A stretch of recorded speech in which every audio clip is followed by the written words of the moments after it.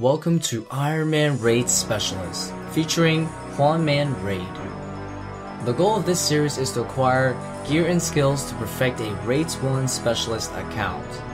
Every 75 raids I can go for one of 19 upgrades necessary to build this account, ending at 1500 soul raids. Please enjoy the series.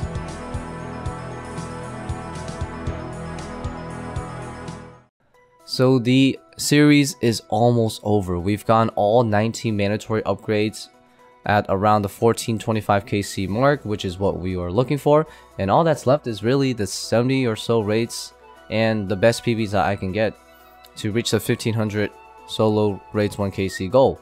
Now before I finish it though, I have been trying to work on a hidden 20th upgrade. Yes, there are some things that there was a chance I was going to get along the way of the grind, such as things from the Theater of Blood, that ended up being quite pivotal and interesting for the series. You know, I used it a lot. But yeah, the Sang Staff is the 20th item that I've been grinding for a very long time. I thought that we were going to get it relatively on time, on drop rate, you know, which is about, give or take, 300 TOBs or so in a 4-man. But unfortunately, I pushed the envelope a little too hard, and now I'm at like 1,000 TOBs. So yeah, we're definitely 3 times over the rate now. And yeah, still no Sang in sight. I've seen probably somewhere between 5 to 10 Sangs, but at this point, there is no giving up. So what KC do you guys think it'll take me to get the Sang Staff at this point? Oh, nice, dude. I can't believe I actually got a PB. Wow, cool.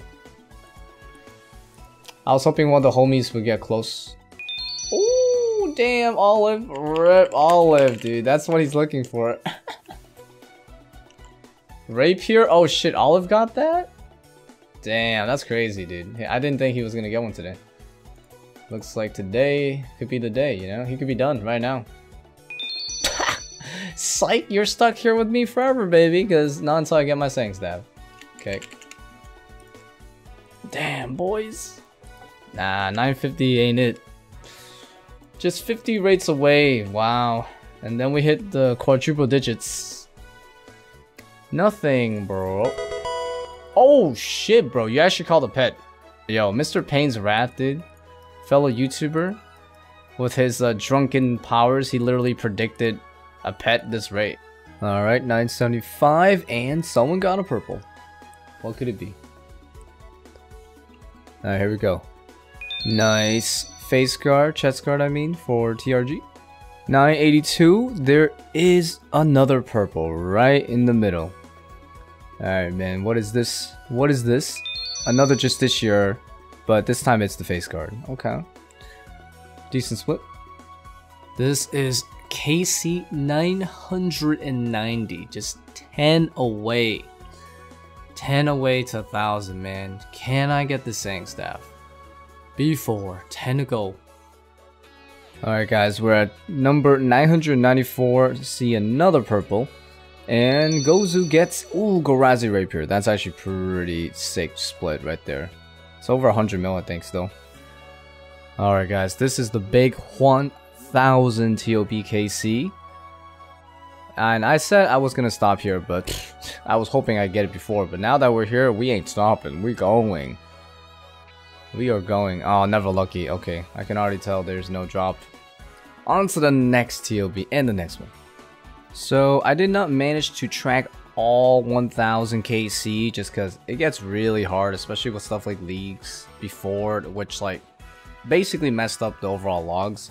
But I did get 500, so whatever you see here in terms of resources, you can basically just double the number for 1000. The uniques obviously they're a bit different. But yeah, most notable stuff is like Runor, 3,000 of those, so it's probably like 6k. Death Rune's probably like 50k. Zami Wine's probably like 6k. Lots of herbs, double that. But you get the idea. Just a lot of resources. Yo, what the frick? Yo, I just got 9 magic seeds. That's 3 magic seed drops in one chest. What the heck? That's actually super cool to see.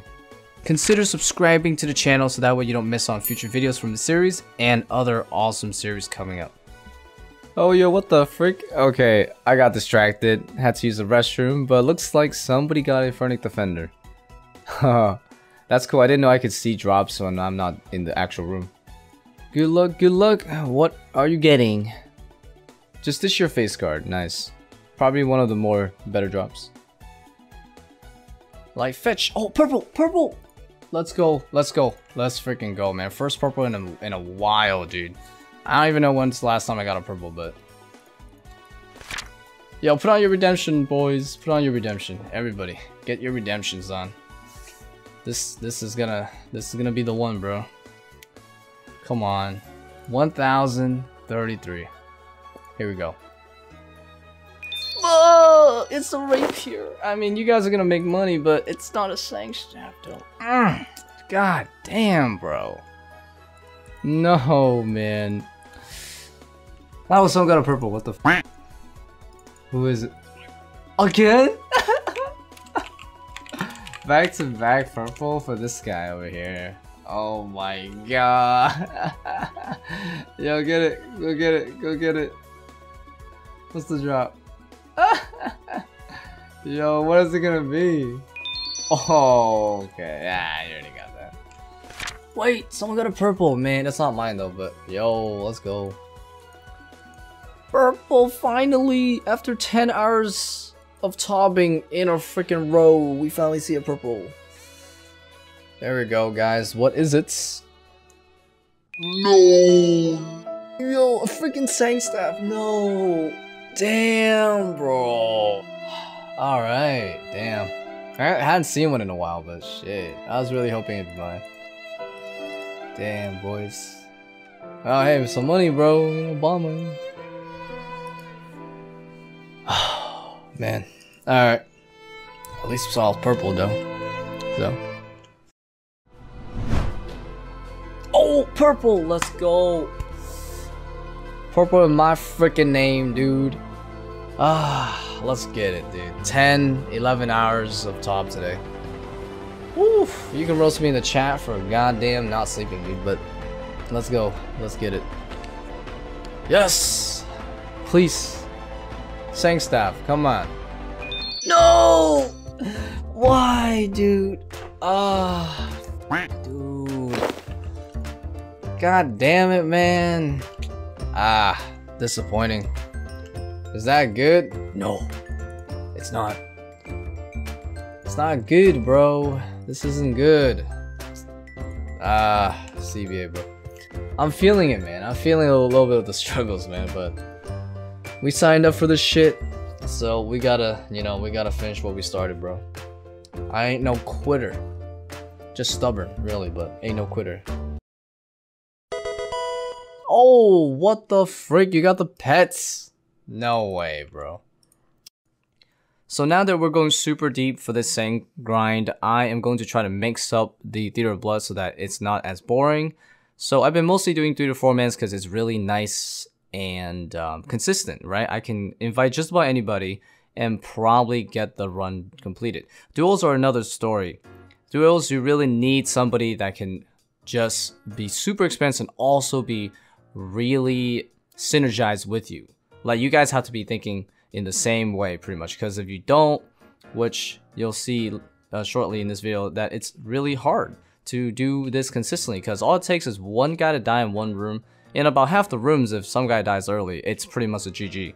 Imagine your teammate dies at like Zarpus early on. So yeah, duels are a lot more punishing and definitely a lot harder. Nice! Our first run with the boy here was very scuffed, but I guess figured, you know, I haven't done it in a while, and our synergy is pretty bad. But did we die? I guess nobody died in our first one, so okay. So let me explain some of the nuances of dual TOB, because it is actually quite different from your average 3 to 4 man TOBs. Right off the bat, dual TOB, I'd say it's probably like 50% harder than trios. Maybe a little less once you really get into the groove. But it's super teamwork reliant. So that means you and your partner have to basically formulate a plan that both of you guys are gonna follow through and through. Alright, if your partner decides to do something a little different that deviates from the plan, it can be disastrous. Because a lot of rooms, if your partner dies, it's going to be incredibly difficult to recover and actually continue the raid. So some of the rooms that get extremely harder is definitely Nalakis room, followed by probably Zarpus, and I'd say Verzig's a bit harder, but actually surprisingly not that much harder. But Dark Beast definitely gets a bit harder. Maiden definitely gets a bit harder. Bloat about the same. But yeah, Nalakis I'd say and Zarpus are the two definitely most notable challenges, at least for me and my partner. Even though we've both done duels before, we just never done it together, and we had different mindsets with how we did certain rooms.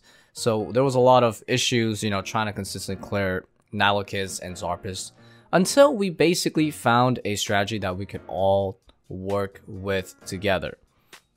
So there are definitely many strategies that you can use to clear the same rooms, but obviously the main point is finding a strategy that you guys are both going to stick with. So for example, Nalakis, I am the range role primary and I kill the melee guys as secondary, right? And the biggest issue with Nalakis in a duel is being able to clear the big masses of melee crabs and blue crabs that show up later on in the wave. And how we deal with it is really important. For example, my goal is to kill the big melee guys as soon as possible and help clear the big majors soon after. And my partner, which is primarily the major, has to also help me clear the majors. But as soon as that's done, he needs to keep freezing the pillars. He cannot be doing anything else because I'm going to be taking care of the rest of the aggros in the middle. And that's very important.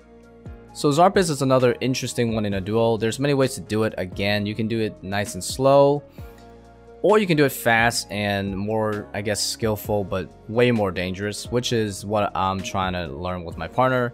But as you can see, I'm showing you some clips of when we were trying to learn it together.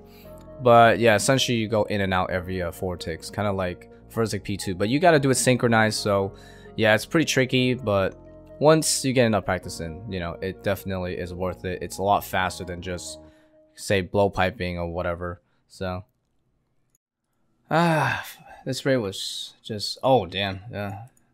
First purple in our dual TOB group. Of course, it ain't mine because I play like Dookie this raid, so defender. Okay. Good thing it wasn't a Sang, you know. It's pretty good about how. Oh! Okay, I got you. Yes! Oh my god, good save. Dang, good thing I came back on time.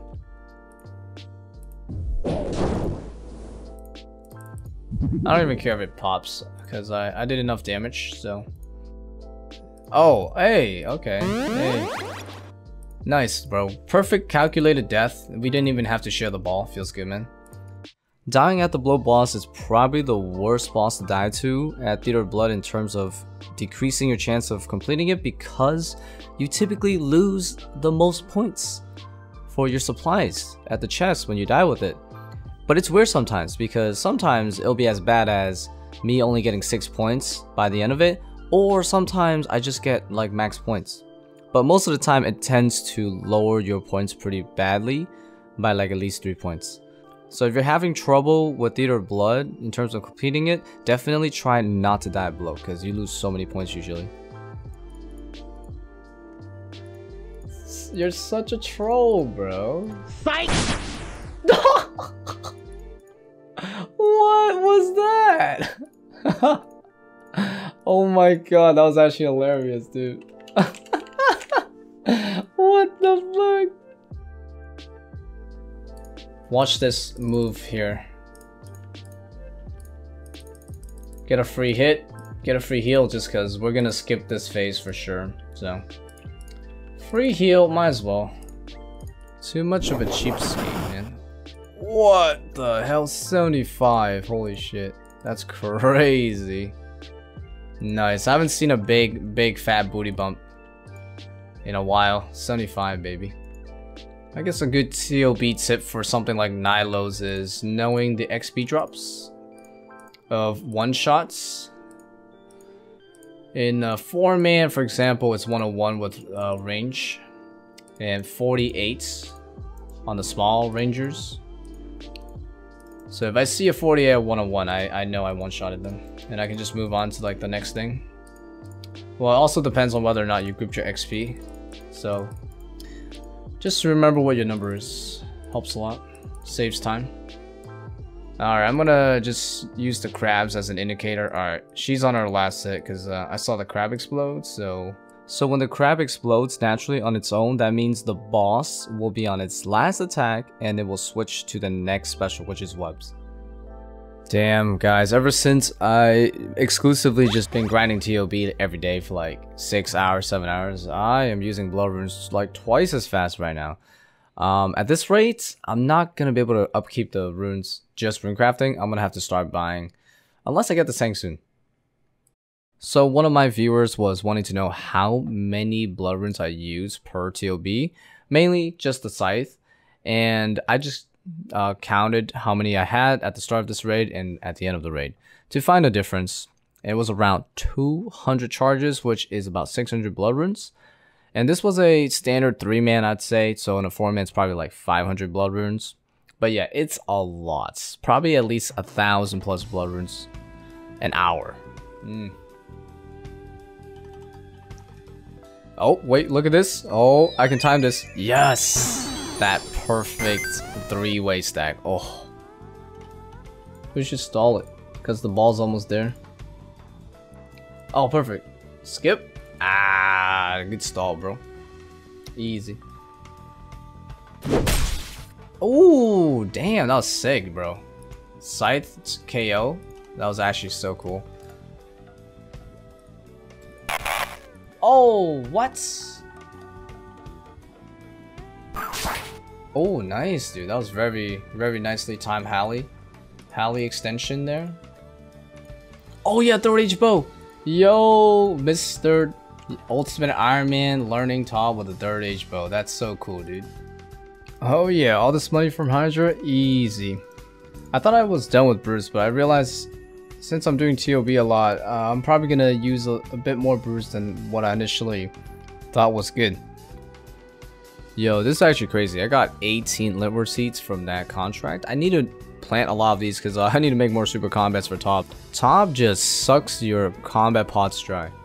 In between each Tob, I just run to the Zaya spot to plant 1 Litward because it's guaranteed that it'll grow.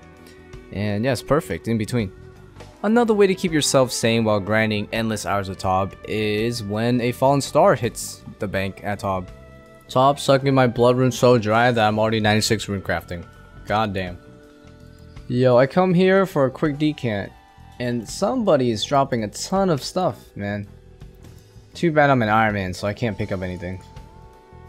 Finally made all my super combats again, all my prayer pots again. Alrighty, we are all set again.